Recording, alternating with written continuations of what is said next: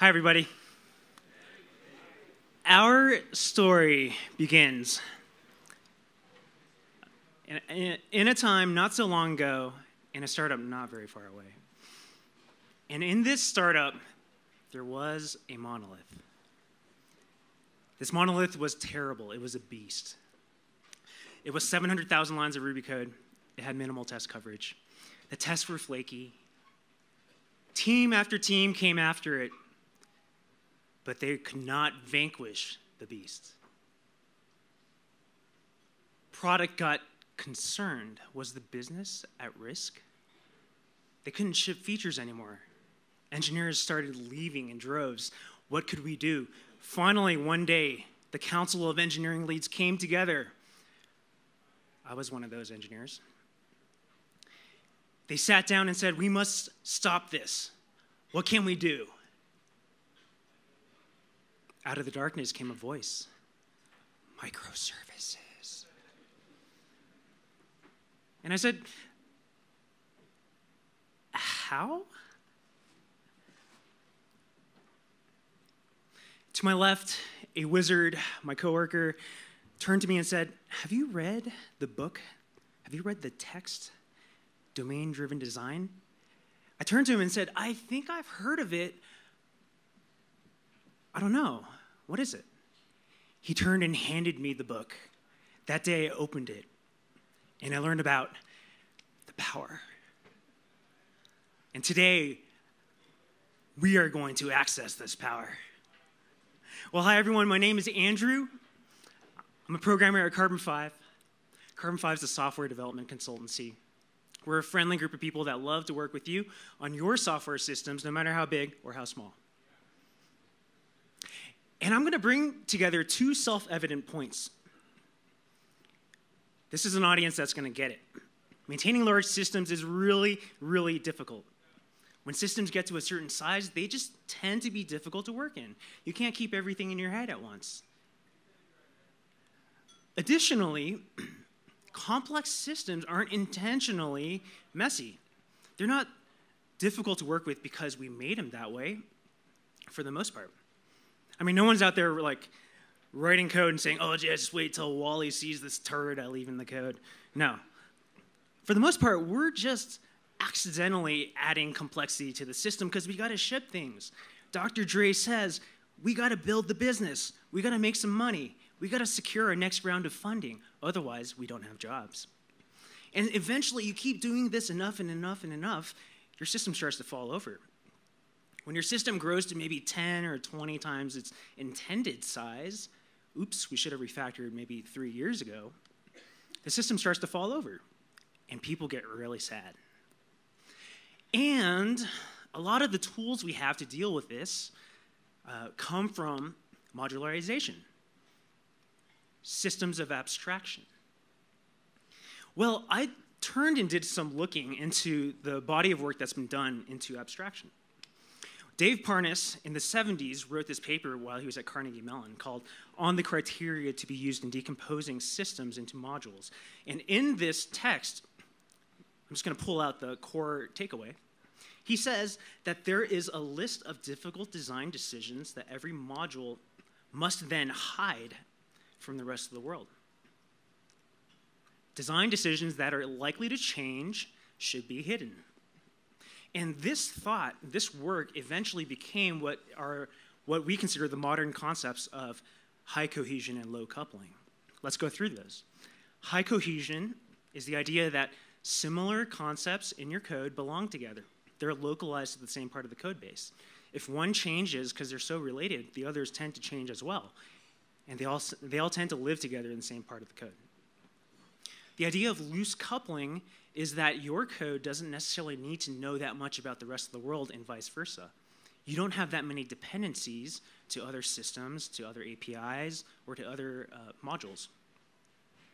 Today, what we're going to do is we're going to look at Phoenix context. We're going to understand this tool that the core team has given us to modularize and control the complexity in our systems.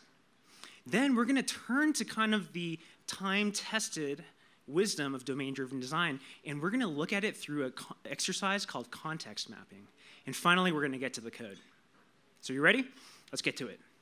Well, in Phoenix 1.3, the core team released an idea of a context. Sunny over here is at the core team.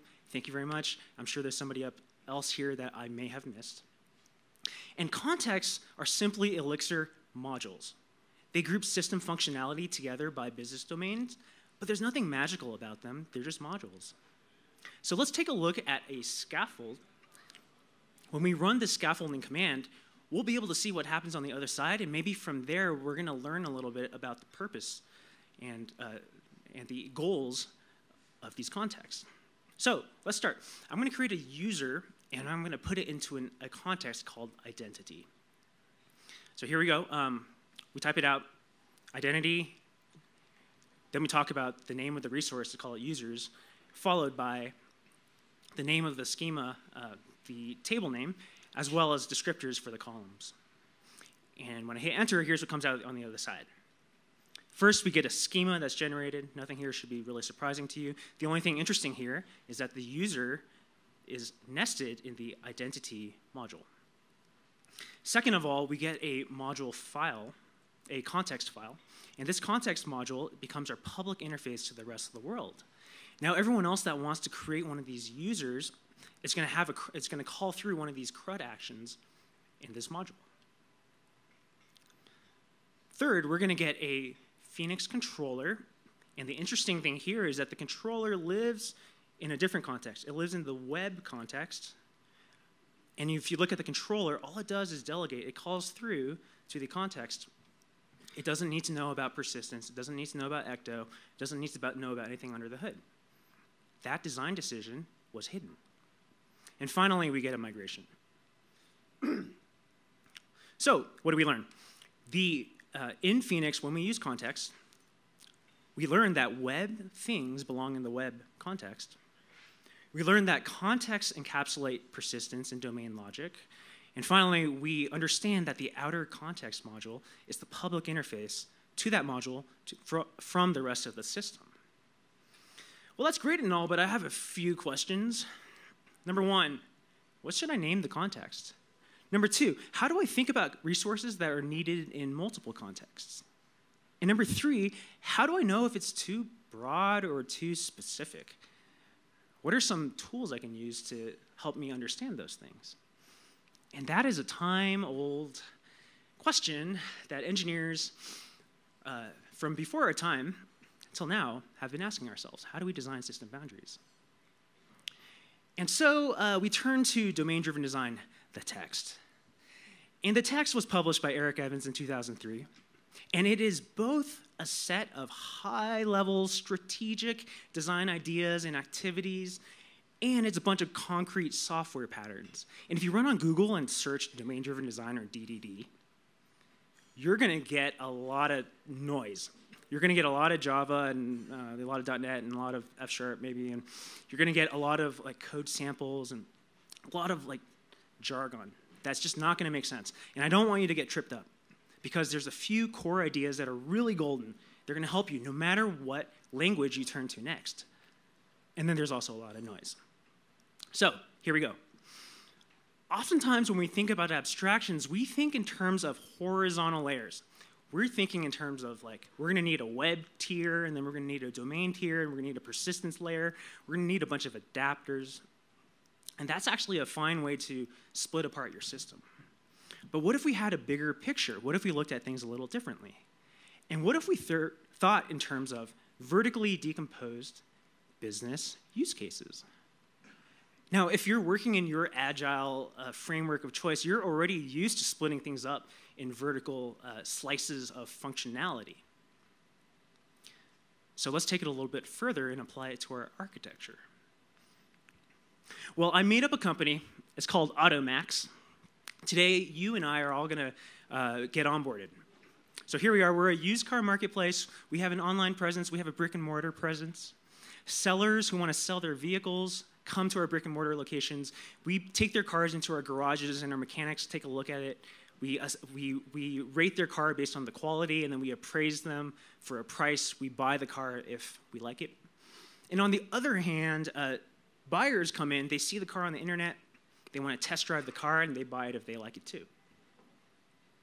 Well, speaking of things that are design decisions or things that constantly change, the business is the place where I think a lot of change happens. Marketing just wanted us to change copy on the website. Finance wants us to change how tax calculations are done. Operations wants us to build new features in the vehicle inventory system. Product wants us to do things in Bitcoin, I don't know why. And customer support wants us to build a better support dashboard. This is fine. We got to listen to the business. And that's not just Dr. Dre talking. That's Dumbledore talking. The right thing to do is to business so hard. It's both. My apologies to Rob Connery. And so I'm going to save you a lot of money because you don't have to run out and buy the book because I'm going to summarize it right here on the slide. And the slide says, we design our software systems according to your business domains by paying attention to the language you speak in the business. This is important. Linguistics is actually a key thing to take away from domain-driven design. And when I say we listen to the business, I mean we literally listen to the business. And the way we do that is through an activity called context mapping. This is an IRL, get everyone in a room, a big conference room with a big blank wall. And here we're going to discover the concepts that live in our organization, our business, and eventually our systems. So get everyone in the room. Invite your product owner. Invite your business stakeholders. Invite your on-site customer. Invite random people if you want. It's fine. Get everyone in a room. And what you're going to say here is, hey, everyone's here, tech team, non-technical, product, business, C-suite, whatever. Everyone's going to get a sticky. They're going to put up nouns and verbs up on the wall. So from their particular point of view in the system, what are the things that you interact with or the system needs to do to get your job done? And it's going to be a little chaotic, and it's going to be a little fun, and there's going to be a lot of confusion. But this might happen.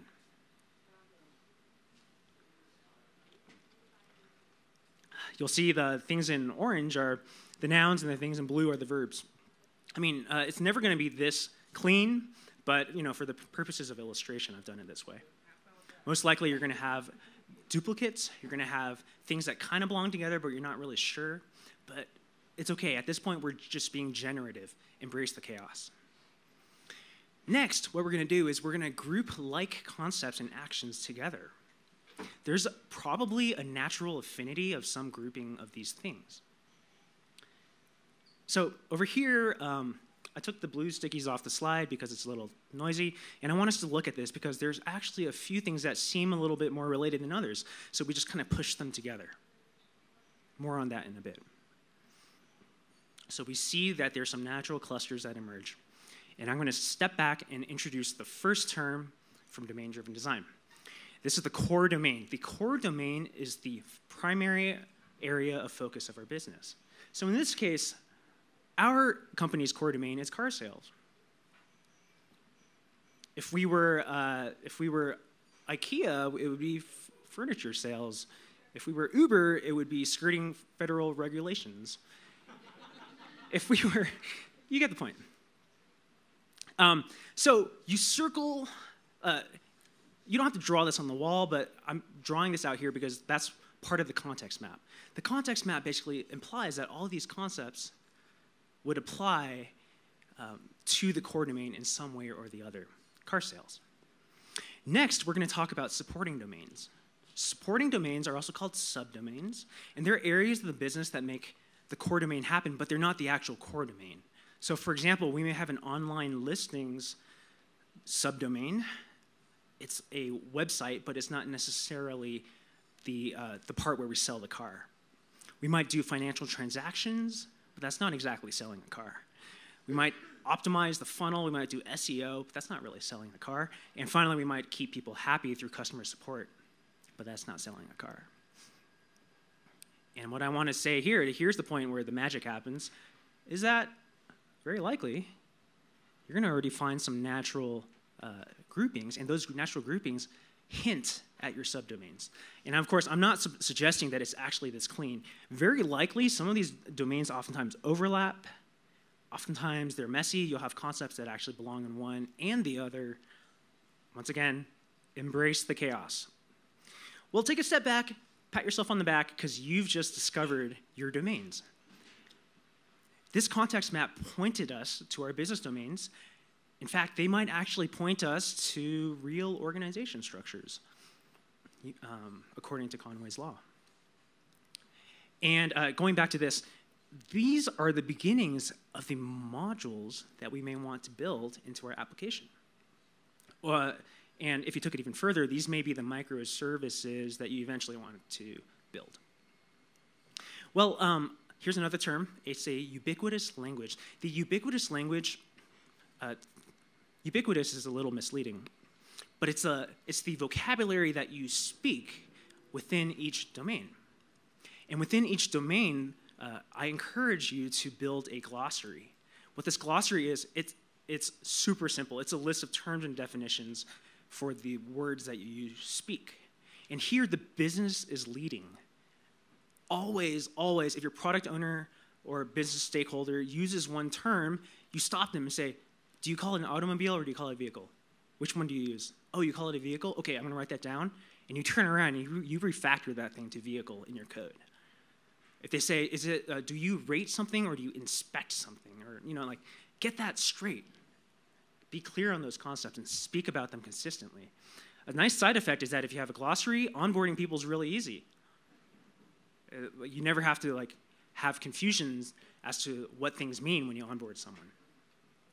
So this term of a bounded context, as I was referring to back a few slides, these subdomains in an ideal world should map clearly to a bounded context. So what do I mean by that? A bounded context has two different ways of looking at it. One is it's a running software system. So it can be a module. It could be an app. It could be a service.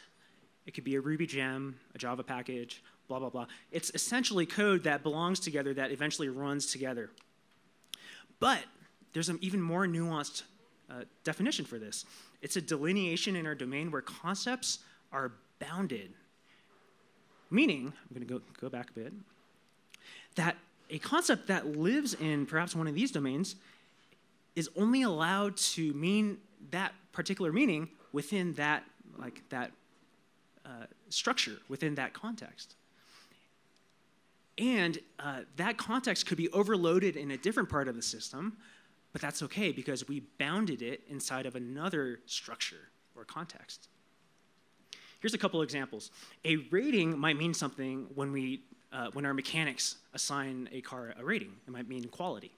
But our customer support team might also assign a rating, and that might correspond with a NPS score or something. Those two concepts have the same name, but they're wildly different. And because we put them or we nest them into different contexts, they're allowed to fully express what they mean. Imagine we didn't have any of these contexts. We would have had to awkwardly rename these two concepts to mean something, and then you get into this weird, awkward, ambiguous place where terms don't actually mean the same thing. So the same thing happens with the user, could also be a mechanic, could be a seller or a buyer, etc. So a bounded context means that we can use precise language and we can model things as clearly and as flexibly as we need to be. Very powerful modeling tool, and our products can now stay in sync with our business stakeholders according to the language that they use. So to round out this entire section, I want us all to be very zealous about the language we use, about the language we speak. Be very careful about it. Listen to the business. We're not just going to be our Dr. Dre's and we're not going to be Dumbledore's. We're going to be both. By the way, did you know that if you put Dr. Dre and Dumbledore together, you get DDDD? Uncanny. Okay, so it's time for some Elixir. Here we have a context. Context can expose domain entities. So here we have the nouns that are being exposed. And they can also expose domain actions. So over here we have the verbs that are being exposed here in our context. A couple things about these two slides is that this is using terminology that we generated from our context map. This is terminology that our team completely agrees on.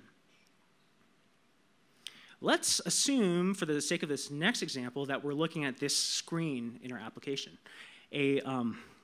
Wally, the mechanic, is logged into our back-end admin panel, and he's giving his rating of a certain vehicle. Well, here's what it looked like before we introduced contexts. It's a little messy. There's a lot of ecto. There's this authorization policy thingy. And it's a little confusing, so why don't we just go refactor it? So here we're going to start out this refactoring exercise by first plucking the user and pushing it into the identity context. We do the same thing for the action of fetching that thing. And so now we remove the need for the controller to understand the database layer or the persistence layer, and we push that up to the context responsibility. We'll do the same thing for the vehicle and the rating, and we'll do the same thing for the action in the inspection domain. So all that stuff around authorization policies and ecto persistence get pushed back into our context. And now we turn around and we replace that code that we just refactored out with calls to the context. It's way better. What did we just notice here? We just saw, once again, that contexts only expose public methods to the rest of the world.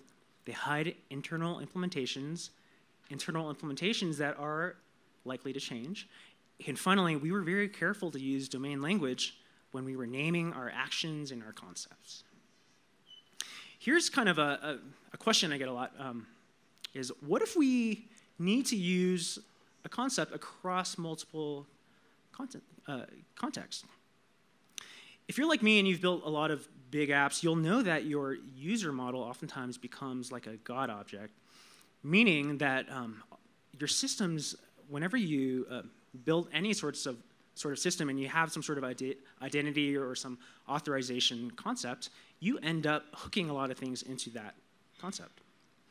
And eventually, the dependencies to that concept begin to spider out and cause the system to become kind of brittle. So let's take a look at what that might look like in our system. So in our system, the user in the identity context is concerned only with authentication and authorization.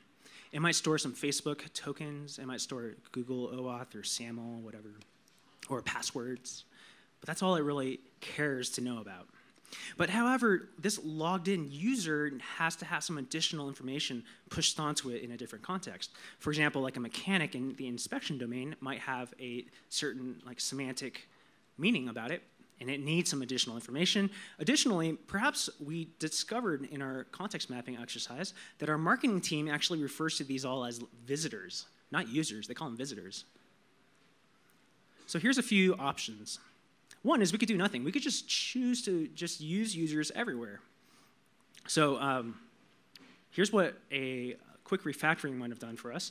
We choose to, in our inspection domain, do a rating with a user, that's a logged in user, but really under the hood, or really to our product owner, it's actually a mechanic that's logged in. But you wouldn't know that from reading the code. Obviously, I wouldn't recommend this, but I understand why a first step refactoring might lead you to this solution. Well, here's a better idea. Is we could do a pure, what I call a struct conversion, but really it's just a mapping from an external concept into an internal concept. And this is really useful for use cases where you're purely read-only. Here's what I mean. Let's assume in the marketing context, our visitors really have two relevant attributes. The handle, which is really like their email address or some like username or Facebook username, I don't know. And then they have like an internal UUID that we assign to them in their cookie or something. That's really all the marketing code cares about. Now, when we want to do something in the marketing domain, we need a visitor. We don't need a user. So I'm going to make this mapping function from a user to a visitor. And over here, it's, I'm sure there's a better way to do this. But anyways, what I'm doing here is I'm basically remapping the email field from the user struct into the handle field on the visitor struct. And then, when we then turn to use this in our marketing context, we then apply the mapping function. So here you can see that we get the logged in user, but we convert them to the visitor. And then we go ahead and use whatever we have planned internally in our domain. Over here, we're subscribing them to some email newsletter. And over here is where the power of Elixir really shines. We're able to do pattern matching, perhaps, to enforce that we get a certain type of struct. Even better, we could write some type specs to really enforce that we're passing in the right types of objects, or the right types of structs. And finally, if you really do need to introduce an internal concept that is persisted to the database, then you can create what I call a collaborating schema.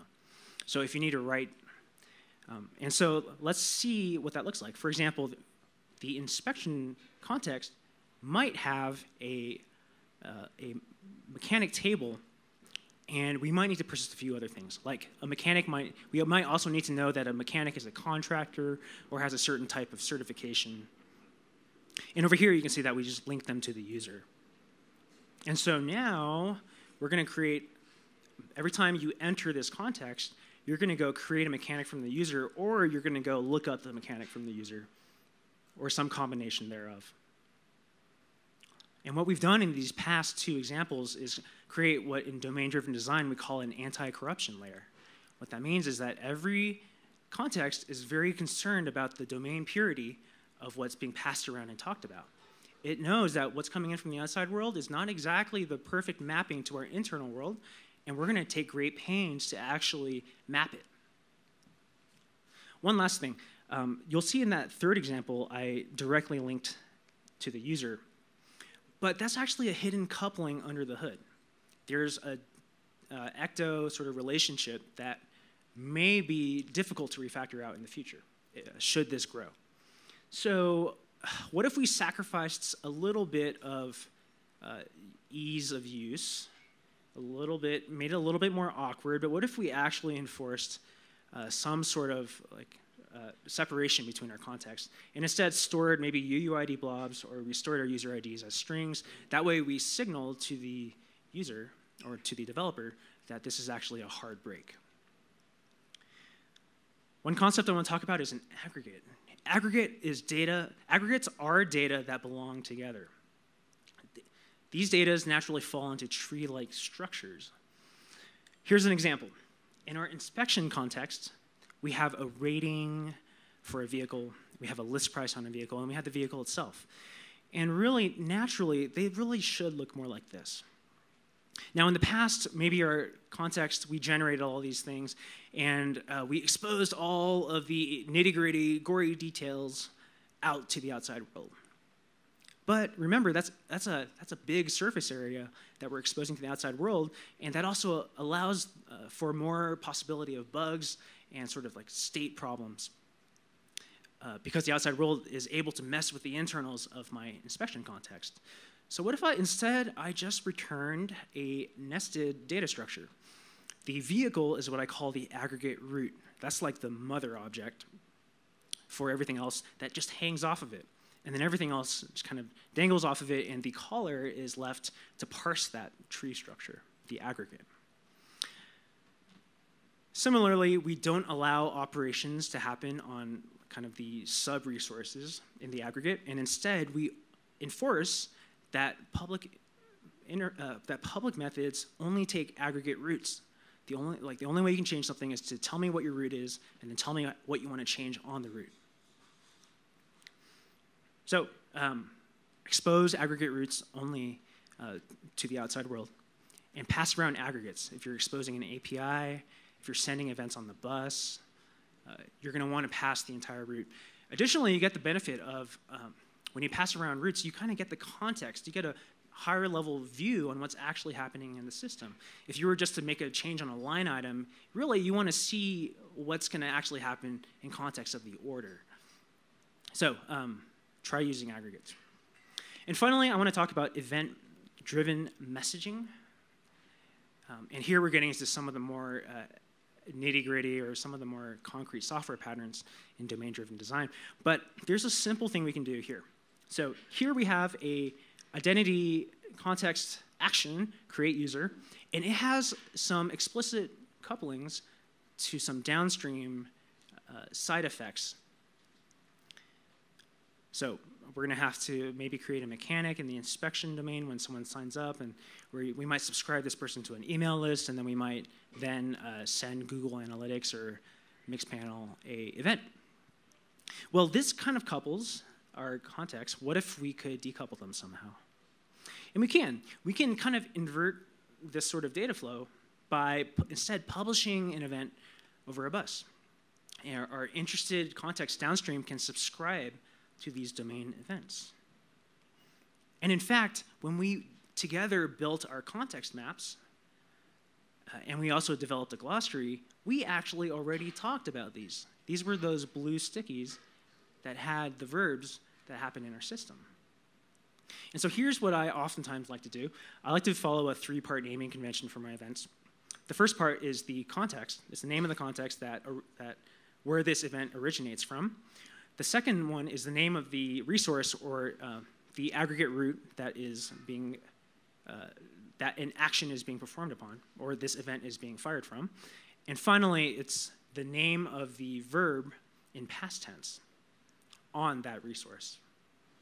Downstream subscribers can now turn upstream and go subscribe to this event.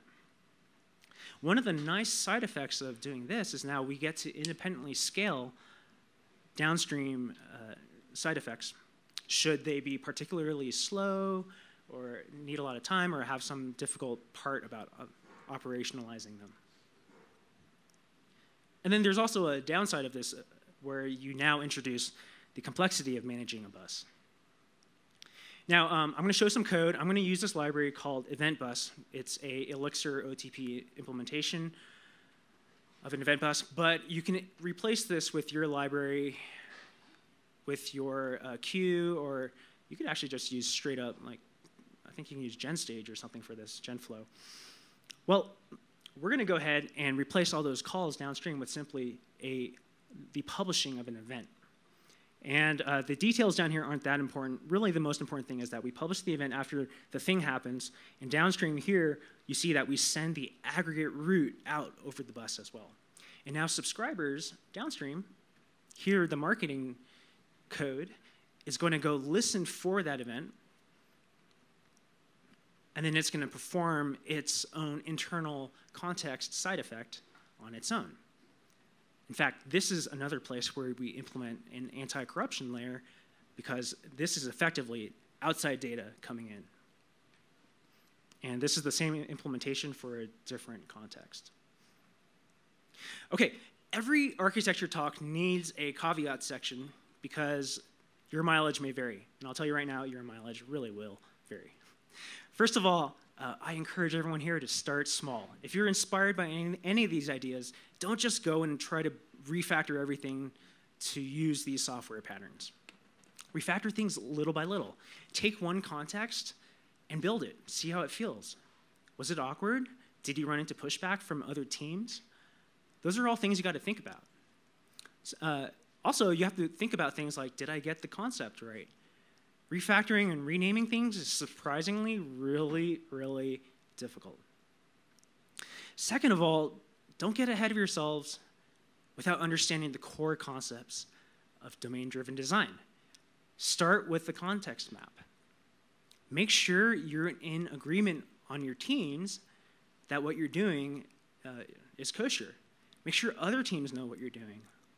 Make sure that you're always updating your glossary with the latest terminologies, and you're doing your best to keep things consistent from your business stakeholder all the way down to your code. And finally, if you're not feeling the pain, don't do this. I just told you to do this, and then at the end, I told you not to do it. This is only for systems of certain scale and for teams that feel certain pains. If you have a small-scale system, if you have a CRUD-based app that's honestly not doing that much, you don't need this, so don't do it. in conclusion, what I hope I've showed you is that it's important to listen to the business. You got to build a context map which will help you, and it'll guide you toward using the right boundaries in your code. You're going to create a glossary. You're going to use the right words. We're going to be very zealous about using context to hide implementation details. We're going to embrace the nuances of language. We're going to use our Phoenix context or just our modules to specifically allow languages to allow concepts and terms to run free.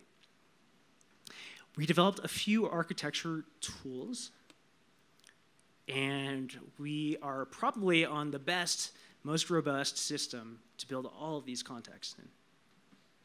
If you ask me, that's what make really beautiful systems. All right, go on, everyone. I've given you the power. Use your powers for good, not evil. Thank you very much.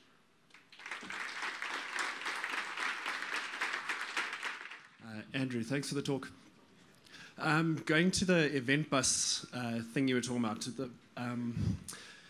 how do you solve the problem of the lack of visibility? When I'm creating a user, I want all these things to happen. Now it feels almost like magic. You know, this thing's subscribing. What if it's not adequately subscribed? I feel like there's a lot of potential for problems. It's the observer after create hook kind of problems that have been around in Rails. That's a fair question. A lot of what is helpful is you build in tools to be able to trace events through your systems. So oftentimes you'll have like you can trace things. Perhaps your incoming web request has a UUID on the header, and you can pass that token through your system. So some event sourcing or event bus implementations allow you to tag messages with that UUID. And if you have like a log aggregation tool, you can then just plug that in and be able to get log traces. But you do bring a good point. Like, we have trade-offs, and now when we distribute our computation, we're going to lose visibility, and it's going to be a little bit more difficult to debug.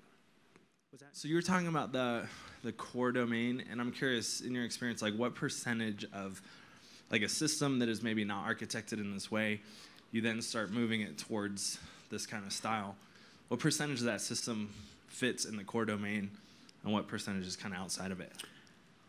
Yeah, the core domain is a bit of it's not really a super important concept in the day-to-day operation of your system.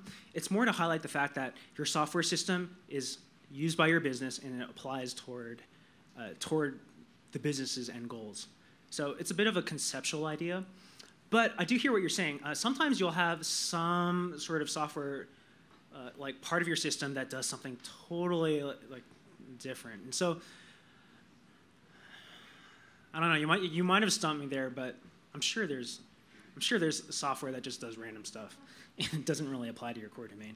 But I would say the vast majority of things that don't apply to the core domain are actually subdomain things that are actually important to the business if you look at it from a certain perspective. All right. Thank you, Andrew.